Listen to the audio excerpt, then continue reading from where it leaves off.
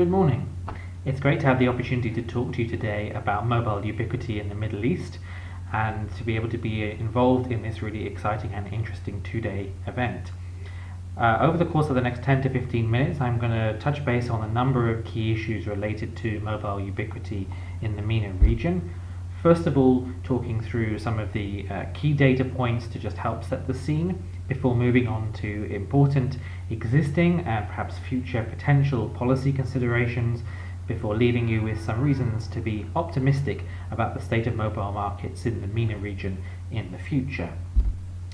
Certainly when one looks at the current state of play, there are a number of things that immediately spring to your attention. The first is that a number of the countries across the Middle East have very high levels of take-up of mobile technology. UAE and Qatar lead the world in terms of smartphone penetration, and consumption of YouTube videos via mobile devices in Saudi Arabia and UAE are also the highest across the globe. Yet at the same time, these kind of take-up statistics often hide a more sophisticated and nuanced story.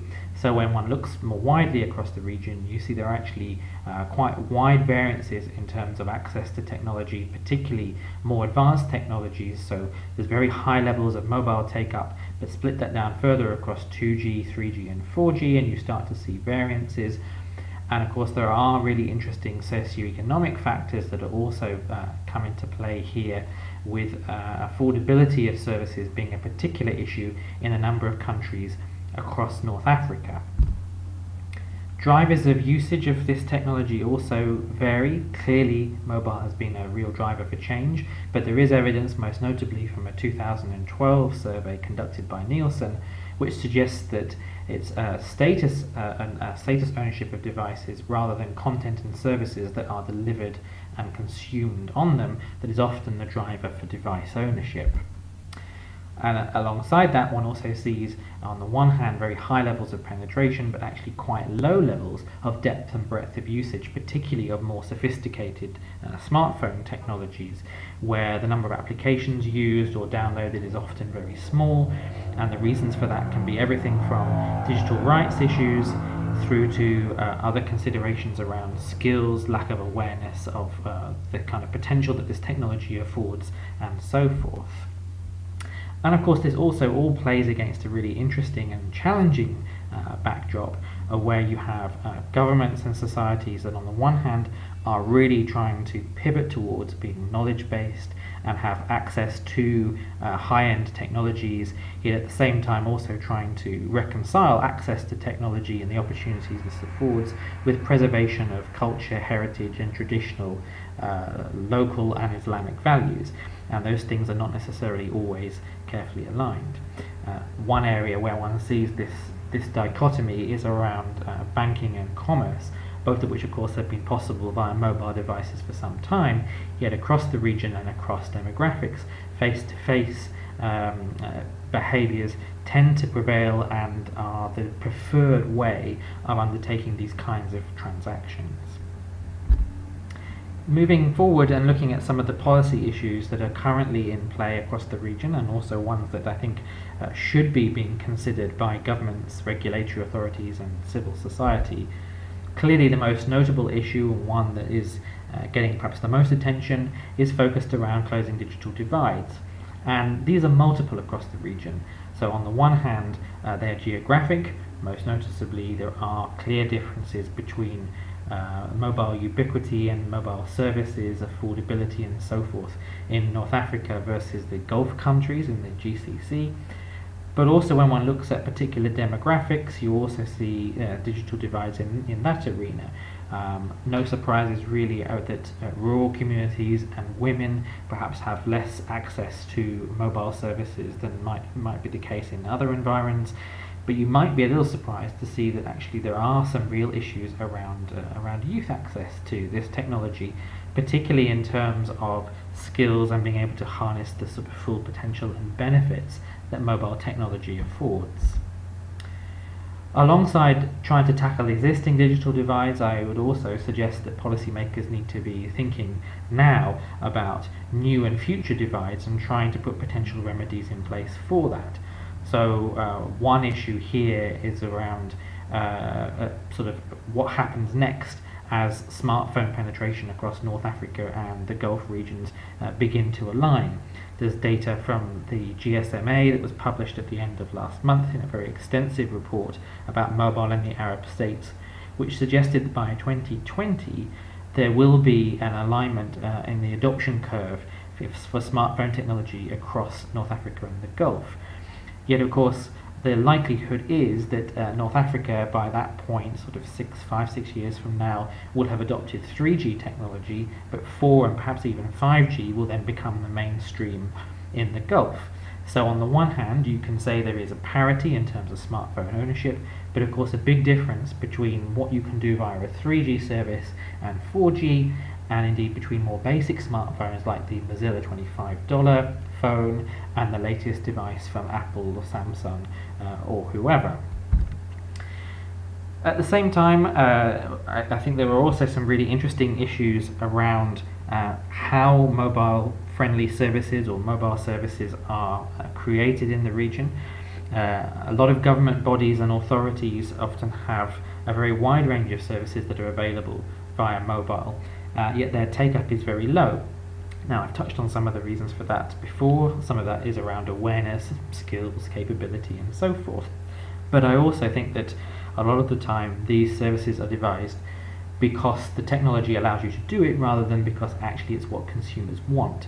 So having a more user-centric design around the creation of new mobile products and services at a range of different levels and by a range of different providers, I think is really important, as of course is making sure that those services work across a range of different mobile devices. Arabic digital content online is also a big policy issue in the region, but one that perhaps people are not necessarily considering in terms of mobile. So we know that in proportion to the number of Arabic speakers that there are around the world, the amount of digital content that is available online is very small. Much of that content is also not necessarily of high quality, and where there have been efforts to try and energize that sector, they tend to be based around digitizing cultural and heritage content, more sort of traditional public service material, if you like, which clearly has a huge civic value, but is not necessarily ever going to be mainstream and reach large audiences. So again, this is another area where I think being more user-centric could help, and could help to try and drive consumption of Arabic digital content both online and indeed via mobile devices.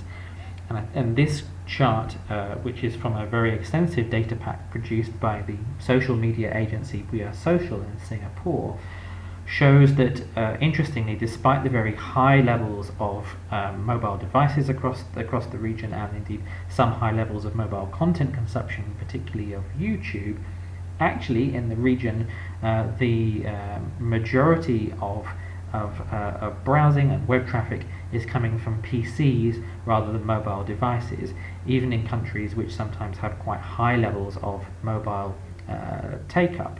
So trying to encourage and help people to realize the potential to consume content via mobile, making sure that material benefits from responsive design and so forth, are all things that need to be factored into this mix. Finally, I also wanted to draw attention to some issues around privacy. These are not necessarily unique to the Middle East, and certainly post-Snowden are much more on the radar than perhaps they ever were. We at the Ministry of Information and Communications Technology, ICT Qatar, which is where my current day job is, did a project with the Oxford Internet Institute recently, where we surveyed just under 3,000 internet users across 14 countries to explore issues around user behaviours and privacy concerns. And one of the most striking conclusions from that was the fact that audiences in the Middle East were very strongly against data repurposing. So they didn't want data they had provided for one purpose to be used for something else. Yet at the same time, they were also quite relaxed about the collection of their data, presumably suggesting that actually they didn't think this kind of data repurposing that they're so philosophically against was going on that much. So clearly, for me, there are a couple of things that stem from that. One is around raising awareness amongst internet users about what happens to their data, and training and educating users about that, but also having very clear and robust policies and rules and regulations in place so that trust and that data is not potentially abused. Finally, if one looks towards the future and some reasons for optimism about the state of mobile markets, we've already seen that they have grown hugely in the Middle East over the course of the last decade in terms of the number of connections. There is that positivity of North Africa seeing a very high level of potential take-up of smartphone devices over the course of the next 5 or 6 years and so forth. And I think there are 5 different things that give me real cause for optimism about the future of these markets. The first is some of the unique demographics of the Middle East, like a number of other emerging economies and regions. There's a very strong youth skew, and a number of countries in the region have very large youth populations. And of course, these are people who are very tech savvy and they've grown up with mobile technology. So I think I'm very confident that they will continue to make the most of that, and they're very keen to do so.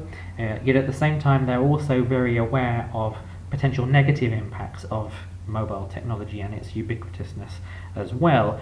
There was some research produced a couple of years ago by the consultants Booz & Co. with Google, where one of the most striking conclusions was young people saying they felt that ICT was potentially detrimental to family relationships, and a recognition that many young people increasingly prefer to communicate via devices rather than face-to-face. So this is an issue that one needs to watch, but I'm hopeful can be remedied.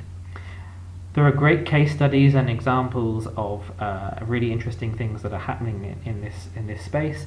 Anu, which is a mobile website allowing artisans in Morocco to sell content around the globe, and it involves training for them, really interesting digital inclusion work and activities, and also an opportunity to create new markets that might otherwise not be possible for these kinds of communities. And you can see a bit more about them on their website, which is below and unfortunately cropped slightly on this presentation. There's some interesting things happening in terms of rollout of new services and collaboration. Countries that had historically struggled to enjoy 3 and 4G technology, like Iraq and Algeria, are now starting to see these markets emerging. And there was an MOU signed earlier on this year by the 8 major mobile operators across the region to look at network sharing, which has the potential knock-on effect of both reducing prices but also broadening access to mobile technology, particularly for rural communities.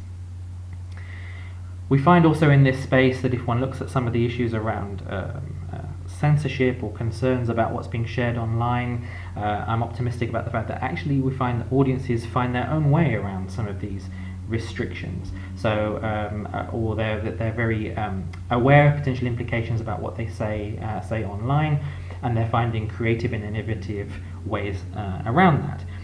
One example of that has been the rise of chat apps and groups on things like WhatsApp as an opportunity and platform for people to discuss the news, politics, religion, cooking, fashion, etc., and having the kind of conversations that perhaps in the past used to be on more open networks like Twitter, but they're now in a more perhaps controlled environment. And we're also seeing people taking technology and mobile platforms and subverting them for completely different uses. Instagram and WhatsApp, for example, being very popular platforms in parts of the Gulf for mobile commerce, which was not how the founders of those services probably ever thought they would be used. And finally, we're also looking at the fact that across the Middle East there is a good parity in terms of access to technology compared to other regions. So I think that too also gives me reasons to be cheerful and optimistic about the way forward for mobile markets in this part of the world. Here are a few links to some additional information sources if you want to find out more about some of the issues I've touched upon over the course of the last 15 minutes. This is a fast moving and vibrant and really interesting space, so do try and check out some of those if you get the chance. And of course you're always welcome to drop me a line and ask me questions about anything that you would like to know more about. Thanks very much for listening. Cheers.